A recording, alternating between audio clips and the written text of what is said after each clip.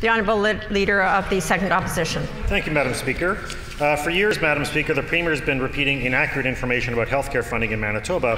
When the Premier, as a Harper Conservative MP, voted to change the healthcare formula and cheat Manitoba of funding, I thought it was wrong. I thought it was wrong when, in 2014, the Harper Conservative government unilaterally imposed health increases of 3% a year instead of 6%. But an increase of 3% is still an increase. The government's own figures show that for the last 3 years, actual healthcare funding has been frozen. Madam Speaker, the Premier spent 18 months refusing $400 million in new funding for mental health and home care. Can the Premier explain what he expected to gain by denying Manitobans new funding for mental health and home care for 18 months? The Honourable First Minister.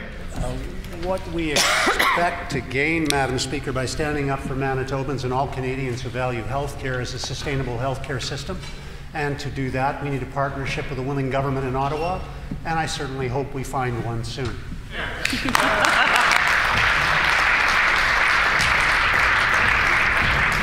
The Honourable Leader of the Second Opposition on a supplementary question.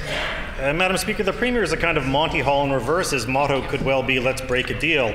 He's ripped up deals he didn't like, he's refused to honour agreements with municipalities, with the MMF, and he's dragged his feet on signing deals on cannabis revenue, the environment, housing, healthcare, infrastructure. The question is whether this is useful or effective, Madam Speaker. Order. It's not clear. It's not clear the Premier is achieving anything from his failed negotiation tactics, because what is happening is that we're losing opportunities right, left, and centre. The Premier is opposed to what he calls boutique funding for strings attached. The reason strings have to be attached to his funding is so that the Premier doesn't just use $400 million to give himself and his ministers another tax cut. I'm sure most Manitobans don't think of mental health care or home care as boutique programs. Does the Premier? The Honourable First Minister. Of course not, Madam Speaker, nor do I, nor do members on this side of the House consider the rule of law to be a boutique right. Nor do we consider freedom of speech to be anything but something that people in this country are entitled to. That's why we object to a Prime Minister that would limit the freedom of speech of his own cabinet members.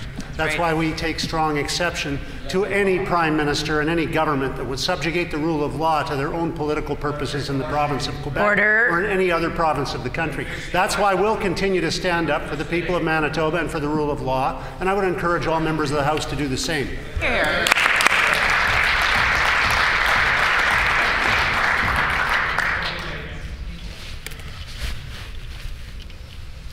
I'm starting to have some difficulty in hearing what is being asked and answered because of the increased level of heckling that is going on here. And I would just going to give everybody fair warning. I've started my list today, and I have heard a number of people that are on that list. And I would urge you to be very careful for the rest of the time that we are in oral questions and the rest of the day and the rest of the week, because this will be an ongoing list now. I think we have to move towards a better sense of respect in this chamber, and as we move towards that, we will move towards a better system of democracy. The Honourable Leader of the Second Opposition on a final supplementary. Thank you, Madam Speaker. This government has enjoyed talking about the promises since their promises since the release of their most recent budget. One they seem to have forgotten is that shortening wait times for priority procedures like hip and knee replacements and cataract surgeries. Along with many of the other neglected promises this party has made, it's located in the Premier's 2016 platform on page 21, which I table. The wait times for these procedures in Manitoba have been getting worse for 4 years straight. And these are not just numbers on a page, Madam Speaker. Each of these are Manitobans whose health is being threatened. And it's not just to balance the budget, Madam Speaker, because we're still going deeper into debt with this government.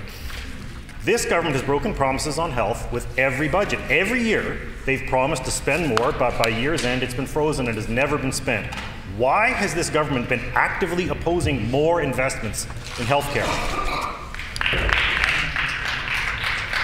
The Honourable First Minister. I appreciate the question. $400 million plus increase in the health budget is certainly evidence of a commitment to healthcare. I also would thank the member for raising the topic of breaking deals and fairness, because any question like that from a Liberal currently would be kind of a welcome opportunity for anybody to respond. And I'm going to respond today by saying we're keeping our commitment to making the workplace safer here in Manitoba.